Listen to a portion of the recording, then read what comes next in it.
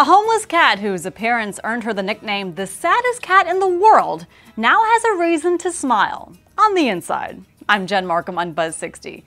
This striped kitty named Tucker came to Washington State animal shelter Perfect Pals when her owners couldn't take care of her. Tucker has an autoimmune disease that causes her fragile skin to bruise and tear easily, and genetic abnormalities that cause her joints to be deformed and her face to droop in a permanent, sad-looking expression.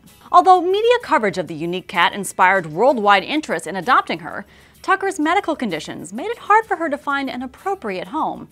But finally, a Seattle-area family who cares for a kitten with similar special needs and who has already kitty-proofed their house to accommodate their cat's mobility and health issues stepped forward to welcome Tucker into their home. Her new family started a Facebook page for Tucker where they report she is happy and playful, enjoys cuddling, and apparently can't get enough of chin scratches.